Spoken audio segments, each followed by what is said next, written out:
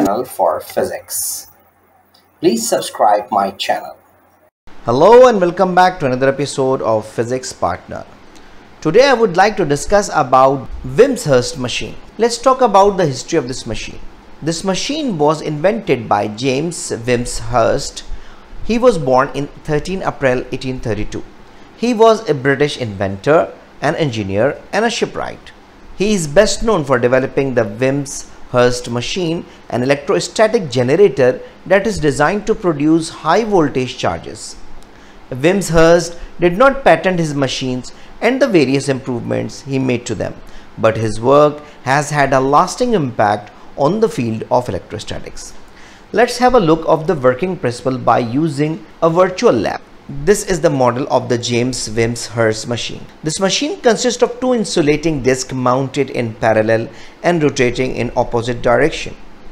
You can see here these discs which are mounted in parallel and they are rotating in opposite direction. The discs have several metal sectors attached to their faces, with metal strips connecting the sectors on each disc.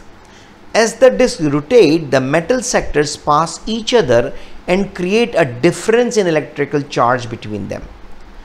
You can see here on the screen that will produce the electrical charge. This difference in charge causes a spark to jump across the small gap. Let's have an elevator look. You can see here this is the spark which is going to be generated.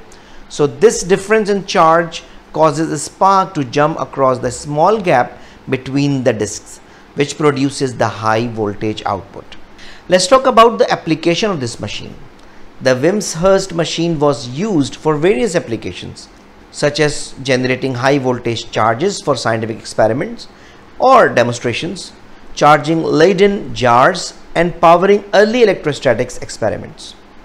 Additionally, it was used as a tool for teaching the principle of electrostatics in classrooms and laboratories. The machine was an important invention in the field of electrostatics and helped advance our understanding of electricity and magnetism. Let's talk about some disadvantages and limitations of this machine.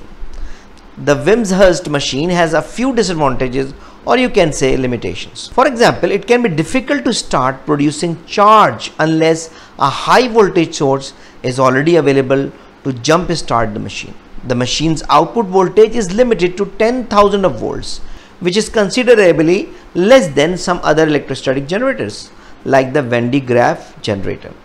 I have a video on my channel on van de Graaff generator. If you want to revise the concept, I will share the link in the description. The machine can produce a large amount of ozone gas, which can be hazardous if it is not properly ventilated. The charge produced by this machine tends to be low in current and high in voltage. So definitely it is not going to be used, or it is not be very suitable for powering electronic devices or other high current applications. These limitations do not necessarily make the Wimshurst machine less useful, but simply indicate some of the factors that should be considered when choosing an electrostatic generator for a particular application. Overall, the Wimshurst machine was an important invention in the field of electrostatics and helped advance our understanding of electricity and magnetism. So I think it's enough for today. So thank you very much for listening and watching. I hope you enjoyed the video. I hope this video is useful for you. So take care of yourself and don't hesitate to write an email if you have any question, query, suggestion, and even classes are required. Take care of yourself meanwhile. See you in the next video. Goodbye.